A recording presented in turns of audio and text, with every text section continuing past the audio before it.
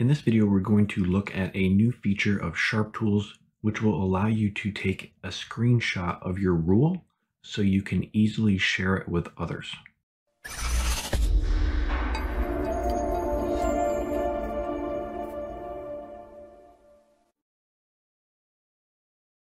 Hi, this is Justin from Simply Smart, where we make smart home technology as easy as 1, 2, 3. So if you're interested in smart home technology, consider subscribing for more content like this. Also check out the video description for the 3 simple steps to start building your ultimate smart home.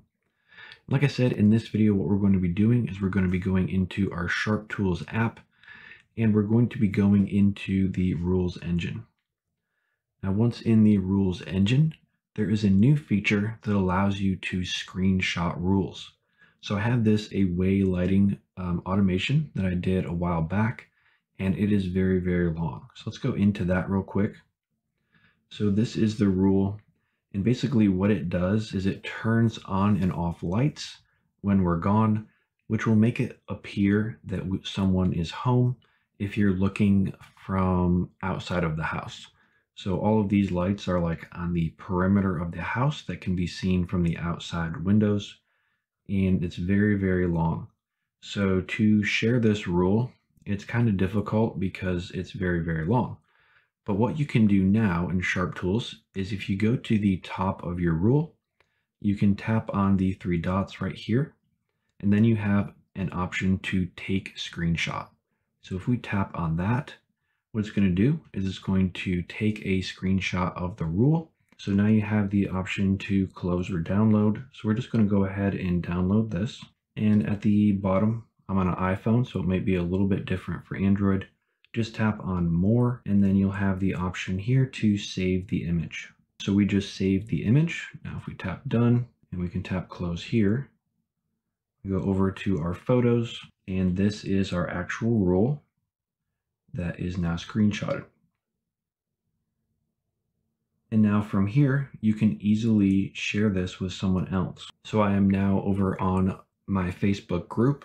And if you haven't joined this group, I definitely recommend joining this group. It's very easy to help people with problems because they can send pictures and we can, kind of message back and forth. And then also you have 434 other people that can help you. The group is growing pretty quickly. So if you have any questions about Amazon Alexa, SmartThings, or SharpTools, this is definitely the group to join. That is all we talk about here. Now, if we want to post that screenshot from our SharpTools rule, all we're going to do is we're going to tap on photos, and we're going to tap that photo there. And now our photo is going to be added to this post. So now I'm going to just say something here.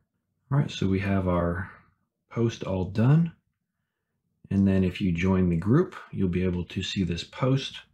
And we're just going to tap on post at the top. All right, so anyone could come into here and they could tap on this picture and then zoom in and out, look at what I've done here, and then set the same thing up for themselves. That is pretty much it. That's all I wanted to show you in this video.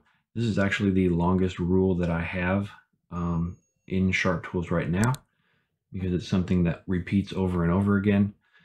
So I hope you found that video helpful. If you did, don't forget to like, share, and subscribe. If you have any questions, just leave them in the comment section. I read and respond to every single comment. Also check out the other videos on the screen now, and I will see you in the next video.